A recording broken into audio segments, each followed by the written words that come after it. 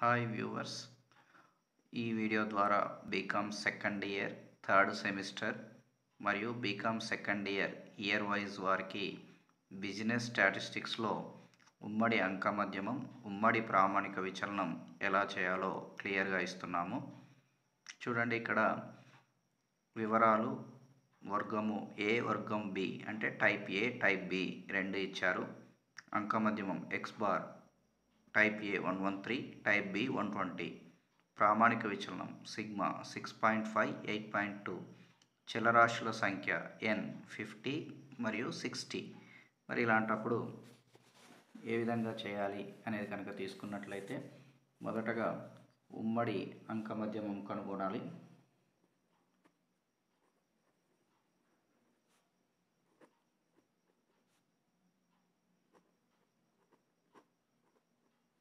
మరి ఉమ్మడి అంక మధ్యమం సూత్రం ఏంటండి అంటే x bar 1, 2 is equal n1 into x bar 1 plus n2 into x bar 2 by n1 plus n2. మరి ఇలాంటప్పుడు కనుక తీసుకున్నట్లయితే మనకి n1 50 into x bar 1 113 plus n2 60 into 120 by 50 plus 60. మరి ఇలా చేసిన తర్వాత 50 ఇంటూ 113 కాబట్టి 5650 plus 60 into 120 7200 by 50 plus 60 110. So that equals to 5650 plus 7200 12,850 by 110. So that equals to 116.82 వస్తుంది. ఈ విధంగా ఉమ్మడి అంక మధ్యమం కనుగొనాలి. తర్వాత ఇప్పుడు ఉమ్మడి ప్రామాణిక విచలనం ఎలా అనేది చూద్దాం.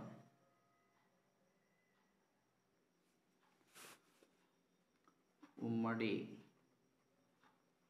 ప్రామాణిక విచలనం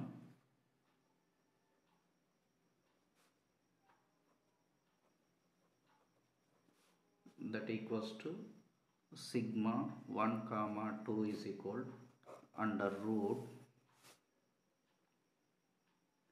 n1 sigma 1 whole square plus n2 sigma 2 whole square plus n1 into d1 square plus n2 d2 square by n1 plus n2. మరి ఈ విధంగా ఉమ్మడి ప్రామాణిక విచలనం చేయాలి.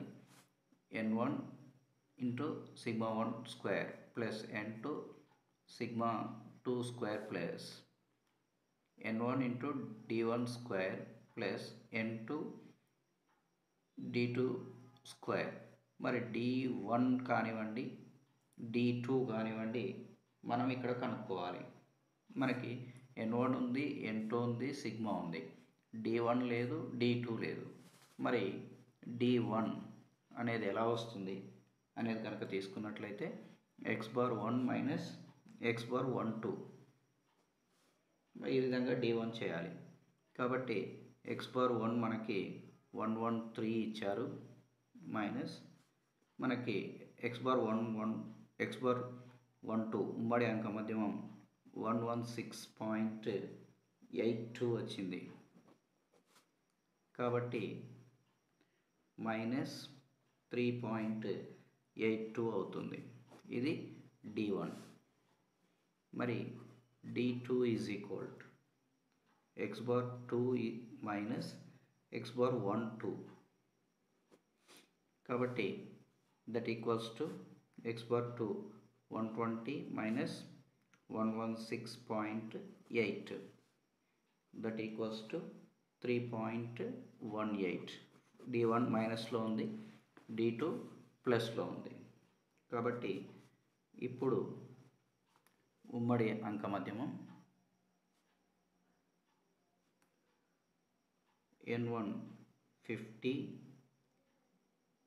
ఇంటూ 6.5 స్క్వేర్ సిగ్మా 1 ప్రామాణిక విచలనం 1 plus 60 8.2 square sigma 2 plus 50 N1 into D1 square D1 minus 3.82 square plus 60 into 3.18 square D2 by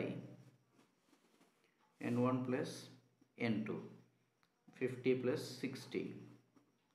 so ఇదంతా కూడా రూట్లోనే పెట్టండి కంపల్సరీ. మరి అలాంటప్పుడు next 2112.5 plus 4034.4 plus 729.62 plus 606.74 by 110. ఇదంతా కూడా రూట్లోనే ఉంటుంది. మరలా దీన్ని సింప్లిఫై చేయండి. మరి సింప్లిఫై చేస్తే 7483.264 బై 110. సో ఇది కూడా రూట్లోనే ఉంటుంది. మరి ఇప్పుడు దీన్ని కనుక తీసుకున్నట్లయితే 7483.264 బై 110 ఈక్వల్స్ టు 68.03. ఇది రూట్లోనే ఉంటుంది. మరి దీన్ని రూట్ క్యాన్సిల్ చేస్తే 8.25. ఈ విధంగా ఉమ్మడి ప్రామాణిక విచలనం నేర్చుకోవచ్చు. కాబట్టి మరి ఈ వీడియో ద్వారా ఉమ్మడి అంకమద్యమం, ఉమ్మడి ప్రామాణిక విచలనం రెండు క్లియర్గా నేర్చుకుంటారని ఆశిస్తూ వీడియో లైక్ చేయండి, షేర్ చేయండి, సబ్స్క్రైబ్ చేయడం మాత్రం మర్చిపోకండి. All the best.